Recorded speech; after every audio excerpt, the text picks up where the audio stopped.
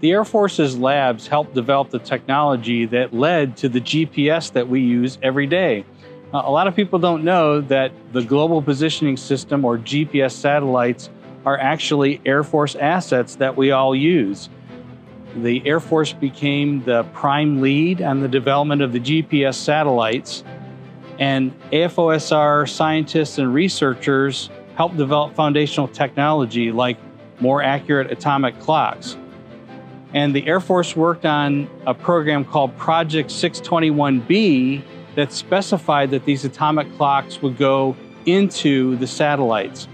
Now, the way that GPS works is the GPS satellites have atomic clocks, and there are over 30 GPS satellites that are in orbit. And by using the timing from these very precise atomic clocks and comparing that between the different satellites, that gives us our location.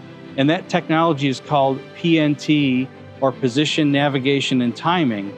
And the labs are working on more advanced PNT systems today, including the test satellite, the NTS-3, which is a very important vanguard program in AFRL. Now we're going to jump back in time to look at developing some of the knowledge about how human beings exist in space, dealing with cosmic rays, being in confined spaces. And one of these programs was called Manhigh. And there were 3 flights in this gondola, and the highest flight went up to 101,000 feet. And this program was to understand how the human body copes with cosmic rays and being in a confined space like future astronauts would be. Now, this type of work would relate to what the 711 Human Performance Wing does today. Another program involved with understanding humans and going to space was the Excelsior program. So this tested about how to parachute from very high altitudes. And with Project Excelsior, Captain Joseph Kittinger parachuted from just a little over 100,000 feet. And there was an Air Force engineer who developed a special parachute by his name is Francis Beaupre, that was a multi-stage parachute. And one of the challenges with parachuting from this high of an altitude was to prevent the parachutists from spinning, which if that happened, it could ultimately kill them. This jump by Joseph Kittinger remained the record for the highest jump for several decades after the event. I'm surrounded by early crewed space vehicles, and the labs played an important part in the ultimate selection of the famed Mercury 7. So 31 potential astronaut candidates came to Wright-Patterson Air Force Base, and they were subjected to a number of different tests, psychological and physical, heat, cold, time in the centrifuge.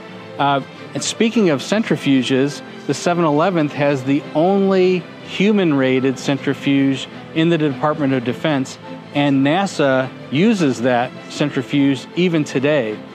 Well, from these tests that were at Wright-Patterson Air Force Base, they ultimately selected the Mercury 7. Now, behind me are lifting bodies, the 2 different X-24s, X-24A and X-24B. Now, this was a further development of some of the lifting body testing done with the START program. And the reason for lifting bodies is that it has less surface area to deal with aerodynamic heating coming into the atmosphere from space flight. Now, these X-24s played a very important part in developing the technology that ultimately led to the space shuttle. The X-15 was a milestone research aircraft in the development of hypersonic vehicles and space flight. And this aircraft flew in the very late 1950s and 1960s, going as fast as Mach 6.72. And the labs developed important technologies with the X-15. In particular, materials were very important. A lot of the interior of the X-15 is made out of titanium. And at the end of World War II, the Army Air Forces realized that faster aircraft they were gonna require better materials, heat-resistant, stronger materials. And the labs helped develop titanium alloys in the late 1940s and 1950s that were used with the X-15. Now, kind of neat fact about the X-15, it flew so high that some of the pilots of the X-15 were actually given astronaut wings. Now, the very first X aircraft was the X-1, and that's the aircraft that broke the speed of sound that Chuck Yeager was flying in October of 1947. But what a lot of people don't know is that there were more than one X-1 aircraft built.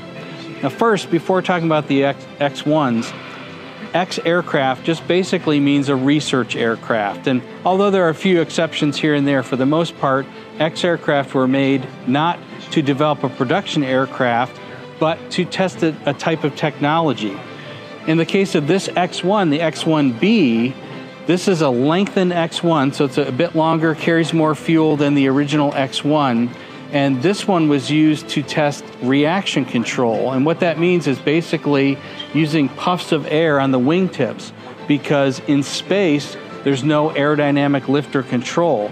Now, this technology using reaction control was applied to the later X-15, which we just saw just a moment ago. And what's kind of neat, this X-1B was flown by Neil Armstrong during this program.